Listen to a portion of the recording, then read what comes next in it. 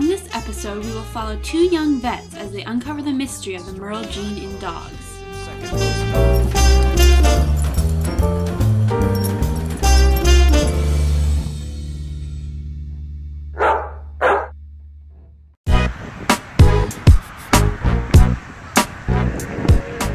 Hi, and welcome to this week's episode of Canine Conundrums. Today we're at the OBC investigating an interesting genetic case.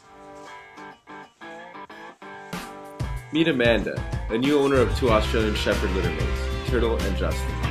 We don't know much about why she's visiting the clinic today, other than she complains that Justin spaces out and doesn't pay attention. Now that we've met Amanda and her dogs, why don't we send the vets in and get started?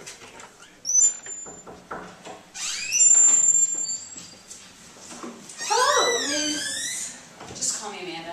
Amanda, what seems to be the problem today? Well, I've got these two dogs. One who's absolutely perfect, Turtle, and the other, Justin, who's just spaced out all the time. Could you be more specific about what's up with Justin? There's just something wrong with him. People will come over to the house and Turtle will run to the door and greet them, and 20 minutes later Justin will come walking and finally realize that someone's come into the house. When I call him, he doesn't come. He's always spaced out and off in a corner. There's something wrong with that dog. Turtle's perfect, but Justin, I can't get his attention unless I spray him with this spray bottle. Justin! See?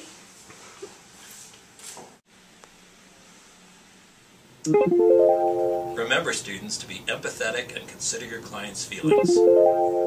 So how does that make you feel? Clearly frustrated. Does somebody need a hug? A hug? Okay. Don't worry, Amanda. We'll figure this out.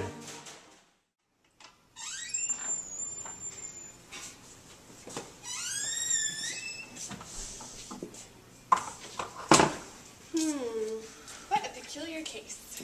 Yeah. Did you notice that both dogs were merle? That's true. Let's go to the library and see if we can figure this out. Good idea.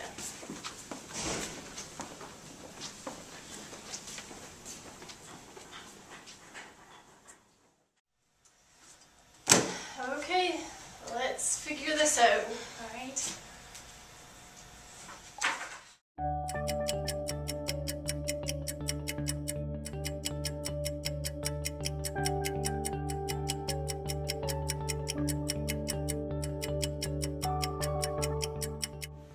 Okay, it looks like there's something here. It looks like merle can be found in a number of different breeds of dogs. Over here. These include collies and Shetland sheepdogs, Australian shepherds, Great Danes, Chihuahuas, Welsh corgis, Catahoula leopard dogs, dachshunds, and rarely some other breeds as well. The merle trait is autosomal and is incompletely dominant. Dogs like Turtle with the characteristic merle pattern are heterozygous. Dogs with the homozygous recessive condition have a normal uniform pigmentation. Dogs with the homozygous dominant genotype are mostly white and often have auditory and ophthalmologic abnormalities. These dogs are known as double merles. For example, Justin. Okay, that's great. I found some pretty cool stuff too. See? It says here, the merle coat pattern is the result of genetically defective melanin, creating patches of diluted pigment seen in the fur. But the cells responsible for this coat pattern, called melanocytes, are found in tissues other than just the stratum basale layer of the skin's epidermis. Melanocytes are also found in the inner ear, which explains why defective melanocytes may cause deafness, as well as the middle layer of the eye, the uvea. This causes a wide variety of eye defects in merle dogs. Melanocytes are also present in the meninges, in bones, and in the heart. This seems to be more rare, but severe cases of merle dogs may have a wide variety of developmental defects. Some studies I've found also state that the prevalence of these disorders, such as deafness in merle dogs, is not associated with eye color or sex, so that's not something that we have to worry about. Alright, I think we have some good basics about the merle gene, but we don't really fully understand it yet. I think it's time to talk to an expert. Good idea.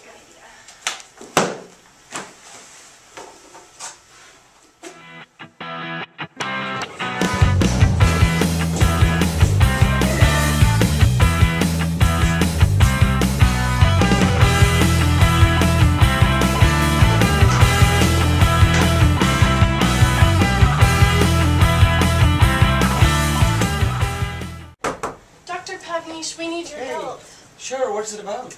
We have a case of a homozygous merle dog. Can you help us? Oh, I really don't know much about merle dogs, but I believe it's a condition similar to the Warrenberg syndrome.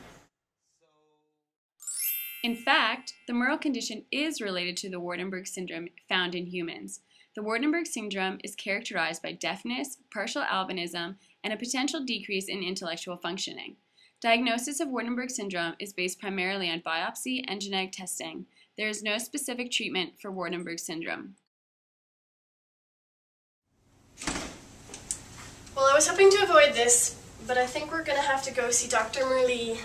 The Dr. Merle from Siberia.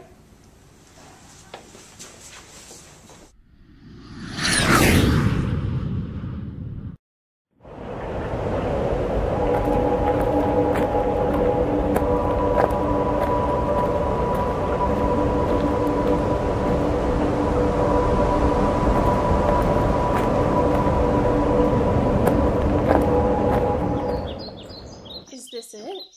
I think we finally made it.